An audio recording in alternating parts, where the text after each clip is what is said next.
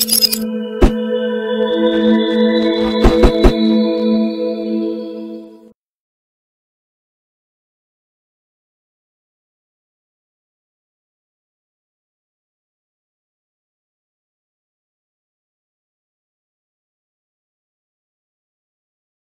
am. Good morning, everybody. Good to be here with all of you. I'm sitting here in Centurion, and I see that there's lots of people in the room from all over the country, so good to be speaking to you. One challenge is they always want to make me talk, explain a lot of things, and there's not a lot of time. So I'm going to try and run through the slides quickly this morning so that we stick within the time limits. I apologize if I go through too quickly, but please feel free to ask any questions, anything that we might have skipped over. So a very quick overview of what we're gonna be discussing today. We're discussing vacuum breakers. The reason we're discussing the vacuum breakers, we had various questions on exactly where, how, why, and it's been identified that there's some conflicting requirements in the standards. Everybody wants to comply with the standards. And what do you do if the standard is in itself actually gives conflicting requirements? So we're going to try, that's the focus of what we're going to address. That's why I'm not going to talk about the purpose of the vacuum breaker. I think we all understand that. I'm going to give a quick rundown of how it works so we can understand the reasoning behind the guidance we want to give at the end on how to install. So what does a vacuum breaker look like inside? It's basically a little component designed to let air in. So it's got a sealing disc and a spring that keeps everything closed, that keeps it sealed off so that the air from outside cannot push down the disc and get into the water system. Very basic and very simple practice. So under normal conditions, while there's pressure in the system, as it is used, the combination of the spring pressure and the water pressure keeps the disc always closed, sealed, no air entering, because we all know under normal operating conditions, you don't want air into the system. However, when something happens, whatever that is, that reduces the water pressure, that starts a suction on this thing, the air pressure from the outside will overpower the disc. Air will enter past the disc and go down into the system itself. Why is that important to note, to understand? We need to quickly touch on siphonage.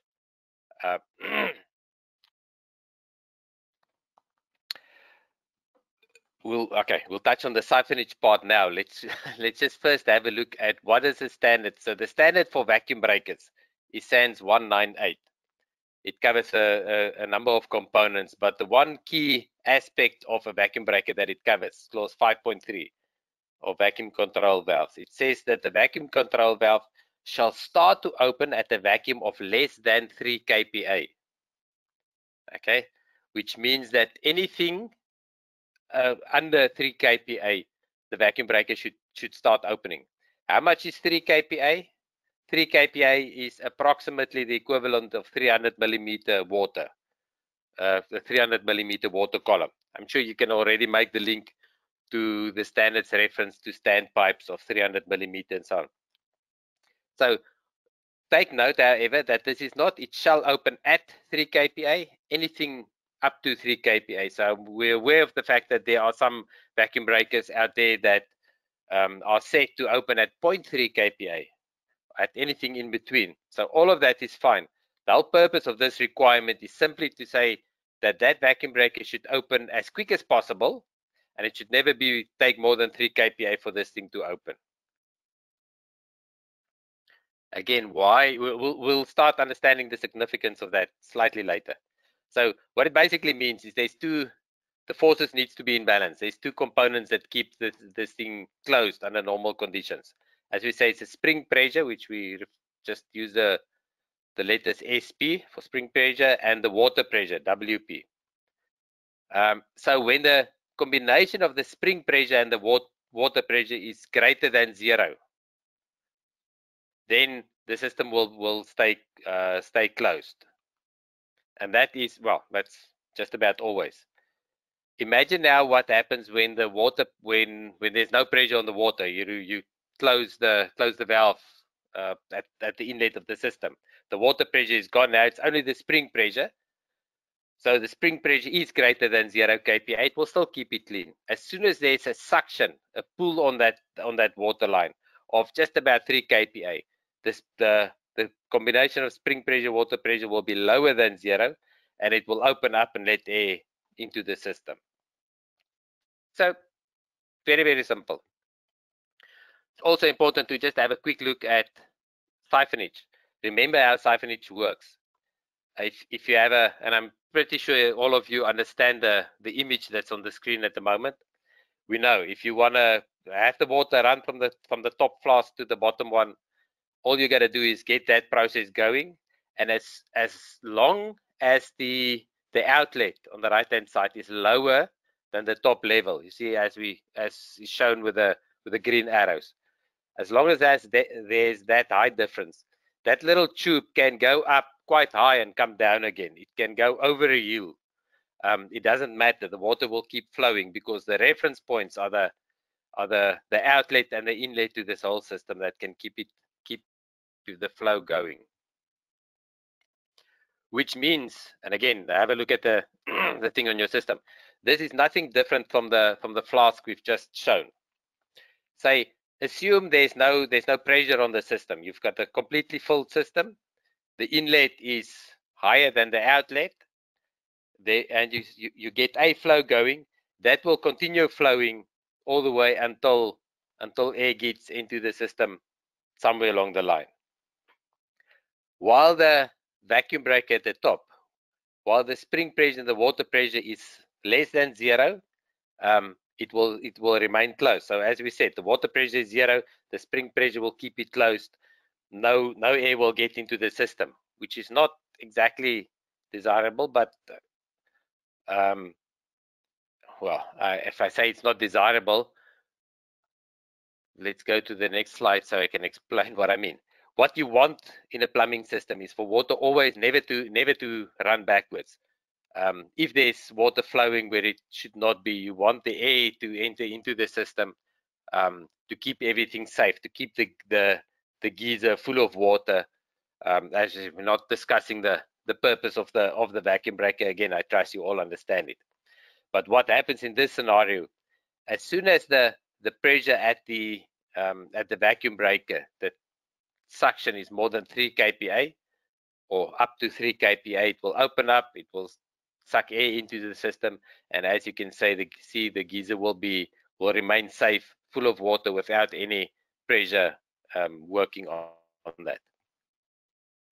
And that is actually all that the next slide was trying to explain. You can see that that doesn't matter what direction or what level that the outlet pipe is. In different scenarios, different stories, it can be any difference. But if everything sticks to the standard, you need a minimum of 300 millimeters of height between the outlet and the vacuum breaker in order to get the system to open up, to get the vacuum breaker to open up and let air into the system. As you see on this one as well, assume the inlet is closed off completely, there's no water flow. All you need is that 300 millimeter between the outlet and the vacuum breaker to allow the vacuum breaker to open up. If we quickly look at what the standard says, let's get to the standard itself. So I assume we're all familiar. Let me just switch to the next slide already. Okay, I assume you're all familiar with the standards and where the standards explain how the vacuum breaker should be installed.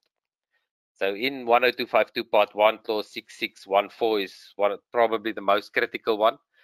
The first part of this requirement explains when the vacuum breaker needs to be fitted, and the bottom part explains how it needs to be fitted. If we zoom into that clause a little bit, just look at the key aspects that it explains. It explains that there has to be a upstand or a standpipe, as we refer it. It uses the 300 millimeters. Says there has to be a height of 300 millimeters at least minimum height of 300 millimeters. And it makes reference to the top of the water heater. In other words, this clause says that the vacuum breaker must be at least 300 millimeters above the top of the water heater.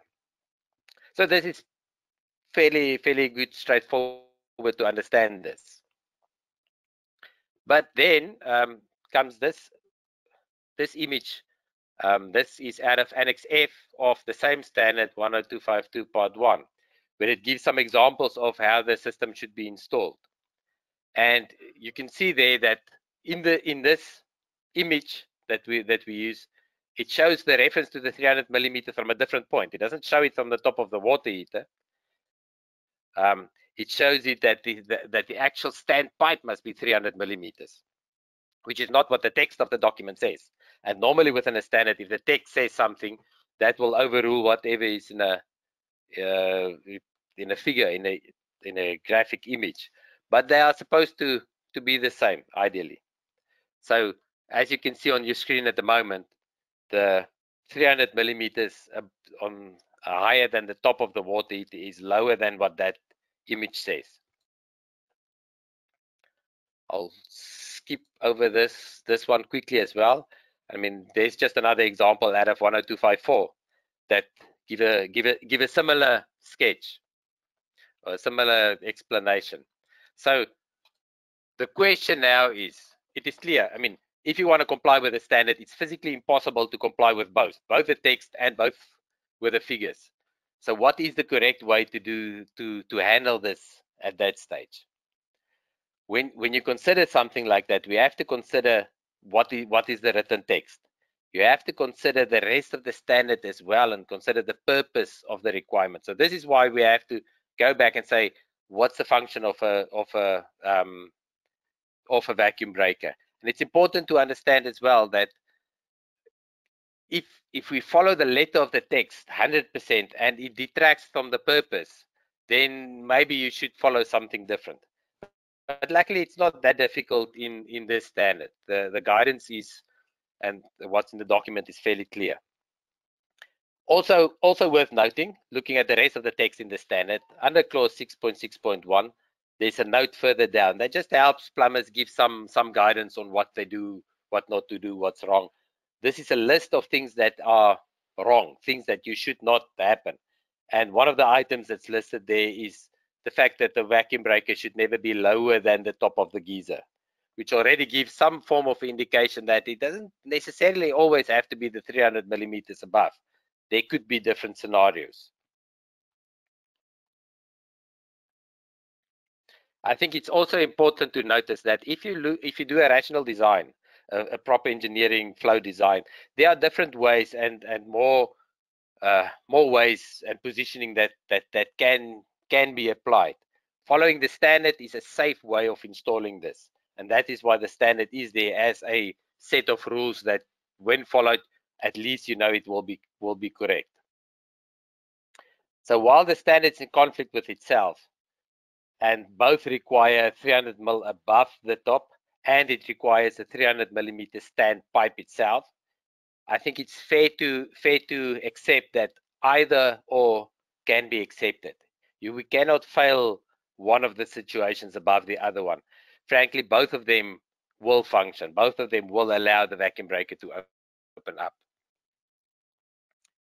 For instance, the image on the screen at the moment, it's a fairly straightforward. If that is the installation configuration, as long as on the one side the standpipe is more than 300, on the other side the standpipe is less than 300, the two vacuum breakers are at least 300 above the top of the geyser, that is fine. The second example, where the vacuum breaker goes out all the way straight and the hot water tees off directly, in a situation like that, the actual standpipe will be 300 millimeters, and the vacuum breaker itself, the vacuum breaker itself will be 300 mil above the top of the geyser. So that will be acceptable. We'll talk about manufacturer's requirements just now. Another scenario that we need to consider, and this is probably is one of the ones that's been highlighted recently that we need to pay attention on, And take note that this is where the either or comes into play as well. On the left-hand side, on the cold water side, the vacuum breaker is above the top of the geyser. Some geysers have got the outlet on the right-hand side. And if the vacuum breaker is teed off with a 300 millimeter standpipe, the vacuum breaker itself will be less than 300 mil above the top of the geyser, but it's still above the top of the geyser. So this will also be regarded as compliant with the requirements of the standard. So we all know, and the question always comes up: what if there's no space? What do you do then? How do you handle that?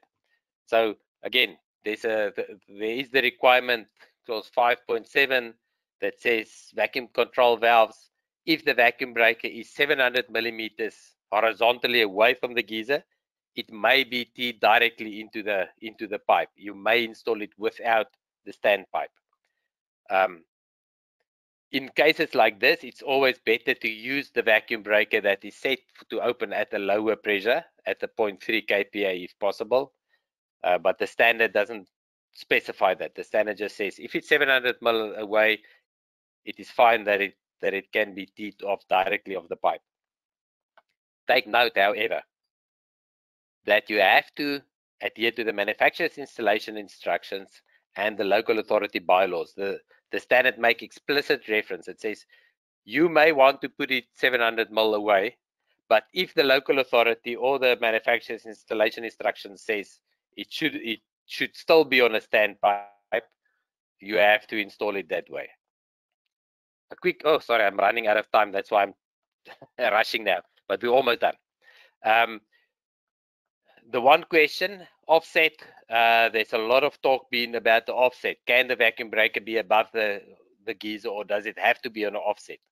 The standard doesn't require it to be at the offset. However, most of the manufacturer's installation instructions requires it to be on an offset.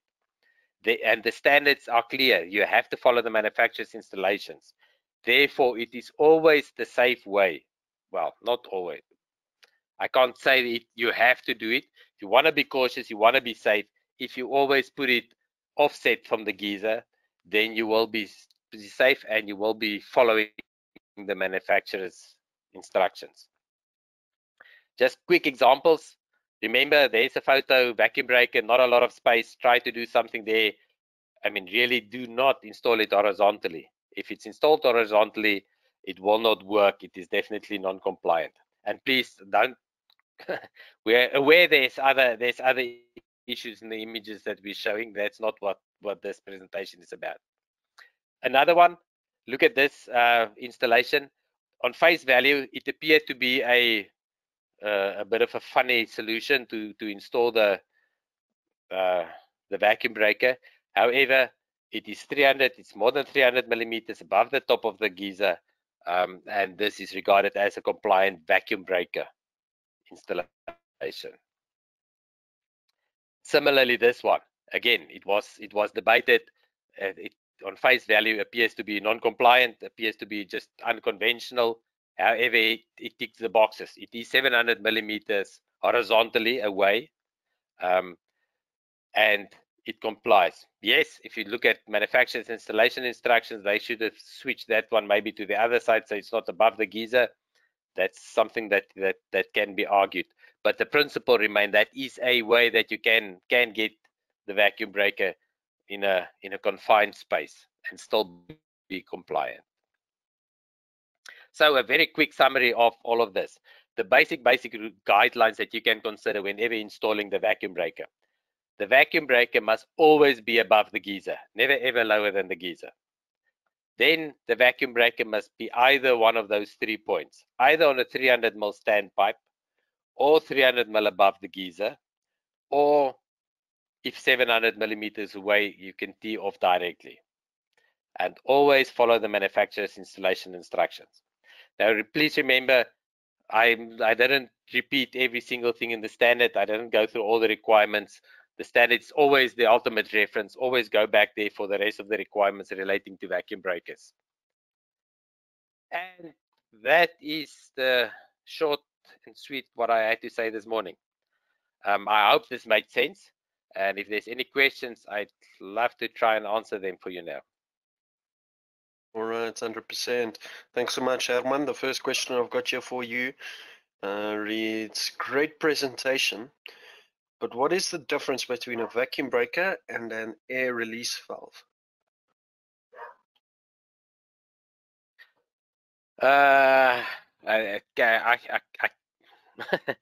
They've got, well, the one is to let air in and the other one is to let air out, and there's different applications where they might be needed. Air release valve is especially to prevent air locks, where there's pipes flowing over a, how to say, over a U formation. It's a longer topic, but it's two completely different items for different purposes. The one air vacuum breaker especially allows air in to prevent siphonage of a geyser. The air release valve lets air out to prevent air locks. I hope that's a bit clearer.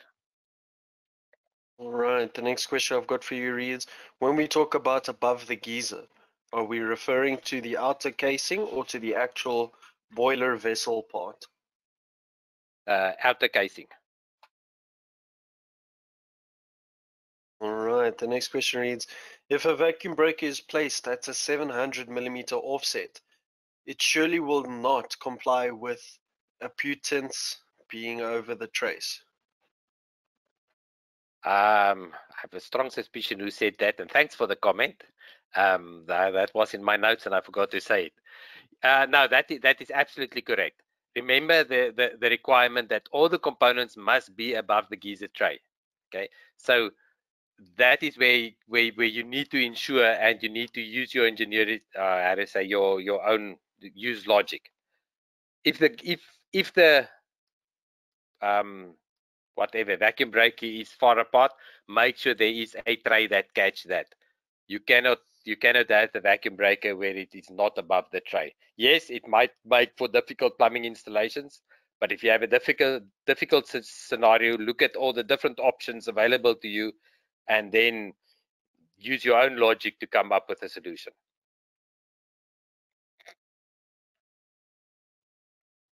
Right, so the next question reads, vacuum breakers installed with a 90-degree elbow will cause water to form a blockage between T and vacuum breaker, correct? Just repeat that again. So a vacuum breaker installed with a 90-degree elbow will cause a water to form a blockage between the T and vacuum breaker. That's an interesting comment. I have to look at that. I'm not. I can't comment on that one. My initial reaction is I'm not sure that is the case. But we can discuss that. All right, perfect. The next question here reads, does it make a difference if the vacuum breaker on the hot water is higher than the cold water?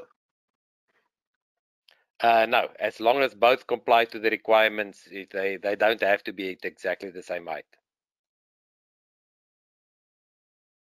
All right, the next one reads, can the VBs be directly above the outlet? And does that VB have to be over the tray? Vacuum breaker must always be over the tray. Yes, definitely. And the standard doesn't say that it may not be above the outlet, but a lot of the manufacturer's requirement says it may not be directly above the outlet. It must be on an offset, and you have to follow the manufacturer's installation instruction. Otherwise, it means non-compliance to the standard. So, short answer: in most cases, yes, it may not be directly above the outlet, but where allowed by the manufacturer's installation instructions, you can do that. All right, the next question I've got reads, in the one projection, it was found that the hot vacuum breaker is parked directly above the hot outlet. It's always been stipulated that this is incorrect. Is it incorrect or not? Okay, I believe we've answered that question now a few times. It's 100%. The people that posed the questions didn't know that other people posed them. They say, but the answer is it's all about the manufacturer's installation instructions. All right, the next question reads, if it is not over a tray, you can use devices such as a ceiling saver device that can catch water released and pipe out. The standard is actually explicit in say that it has to be above the tray. All right. And then the last comment I have got here for this morning is use leafy vacuum breaker if not possible over tray. So is there special, is this same question?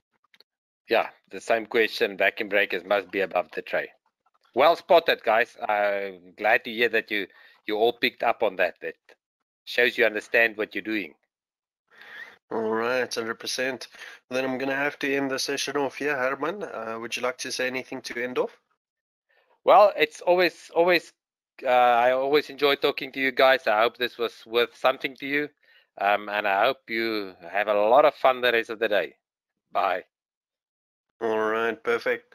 Thanks so much, Herman, for joining us this morning. Thank you guys for taking the time out to sit with us. Please do remember the survey on the way out. And again, guys, I have been sending that Business 101 link through the chat. If you guys do want it at a later point, please feel free to email us. You can email me at support@articulated.co.za, and we will go ahead and get back to you with that registration link. Other than that, guys, I am going to go ahead and end the session off now. Please remember the survey on the way out and enjoy the rest of your week, guys. Thanks so much again, and bye-bye.